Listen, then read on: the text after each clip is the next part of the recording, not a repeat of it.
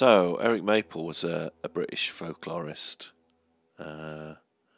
who had some repute in folklore kind of circles and that. Is probably most famous for writing books anonymously. There's some books that I'll just put them on the screen. Here we go. Get ready for nostalgia now. There we go. Yeah. Mr. Mapl wrote some of the wonderful Usborne guides that got a lot of us into horror and spooky things at an early age. But it's 3 books that Pam published that I want to look at, and something else after that. Poor Mr. Mapl did suffer a little bit. So in 1962, Pan published The Dark World of Witches by Mr. Mapl. Let's just blurb it first. Witches who claim to have had intercourse with the devil and described their experience. The macabre charms used to ward off witches. The horror of the medieval tortures and executions. Hundreds of women hanged or set ablaze on tar barrels. The Dark World of Witches is a comprehensive history of British witchcraft, which incorporates information that has never before appeared in print, the results of original research by the author. It is a book to chill the blood. Reading at times like horror fiction, it is, on the contrary, all too terribly true. And then, in 1964... there was The Realm of Ghosts, which is, I'm not necessarily going to blurb it actually, because it's just a list of the chapter names on the back, which isn't that exciting. I don't just want to read a bunch of stuff, but it's interesting and illustrated and very cool. And then in 1966, we got The Domain of Devils. There is actually a quote from the Yorkshire Evening Post on the back. "This is not a book to be undertaken lightly, for it is a grim record of all the werewolves, vampires, demons and witches that have haunted man from the dawn of time. It is a tale to freeze the blood," said the Yorkshire Evening Post. But the actual book blurb is as follows. "Those mysterious devils, the incubi and succubi which created such havoc in medieval monasteries, inflaming the inhabitants with dreams of the wildest lust. Those fiends in human shape, the inquisitors, persecuted with the most dreadful tortures those who were accused of devil worship. The torture and burning of witches which spread from the continent to rage with unabated fury in the British Isles. Satanism and the terrible rites performed in our own time by those who celebrate the unspeakable Black Mass. These are only a few of the subjects graphically described by Eric Mapl, TV and radio personality, also author of The Dark World of Witches and The Realm of Ghosts." So yeah, Mr. Mapl was something of a celebrity, and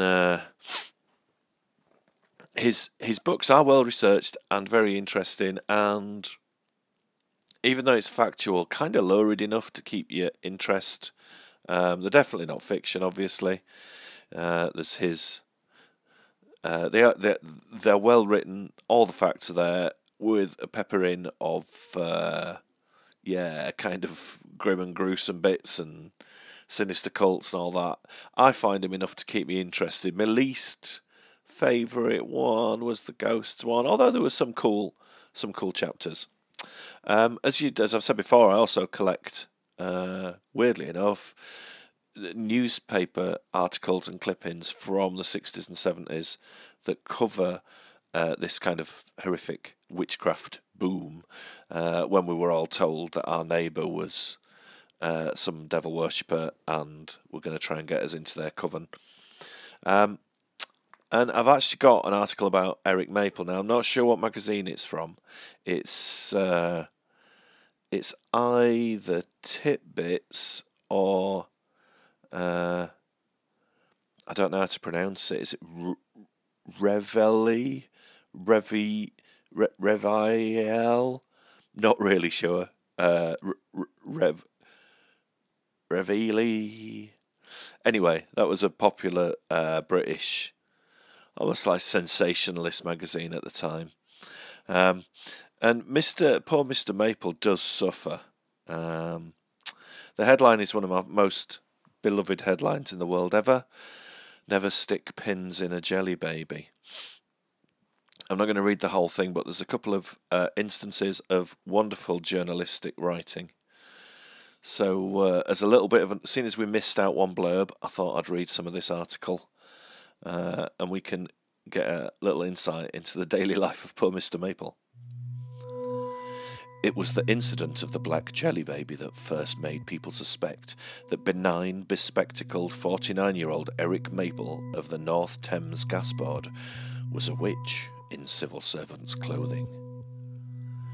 But when I tracked Mr. Mapl down at his home in Buckingham Road, Wanstead, Essex, he was quite cross with me.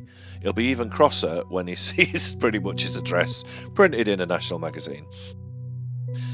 His reputation as a wonder worker grew after he made a study of weird goings-on in bygone ages and began to broadcast regularly on ancient legends and superstitions. 2 office girls who heard him on the BBC record magazine Roundabout came to see him and asked him to put a hex on their boss. They thought it would relieve their pent-up resentment against him. Chanting diabolical incantations and waving his arms like a sorcerer, Mr. Mapl christened a black jelly baby in the name of the boss and stuck pins in it. The following day the boss arrived, very late at the office. His face was smothered in sticking plaster and he limped prodigiously. He'd fallen off his bicycle onto some spiked railings. "You could have killed him," one of the girls later accused Mr. Mapl in a horrified whisper. "You could have killed him." So yeah, poor old Eric Mapl got harangued by the press. There's another bit about further on in the article, which it's just a bit of strange writing. I just want to include it. Less hardy types crossed the road when they saw Mr. Mapl coming. One nervy spinster hid behind a tree until he was out of sight. Poor Eric, he couldn't even admire flowers, for when a neighbour caught him looking at a potted plant, she exclaimed, half in jest, "Don't look at it, Eric. It will die." But it was too late. The damage had been done. The next day the luxuriant leaves hung limply, like drowned spaniels' ears. Yeah, good descriptive writing there. Poor old Eric. I mean, it's definitely an article from the 60s, even though I'm not sure what magazine it's from. It came with a load of other articles from the 60s, and it's a bit of a shame, really, because they're trying to make something out of nothing. Eric Mapl was not any kind of witch or sorcerer. He was a folklorist, and it's quite typical of journalism of that period that they can't distinguish between like a pagan, a Wiccan, a folklorist. They're all just Satanists and devil worshippers, and they live next door to you. I will do more on this. There's a couple of kind of series of articles that I want to look at.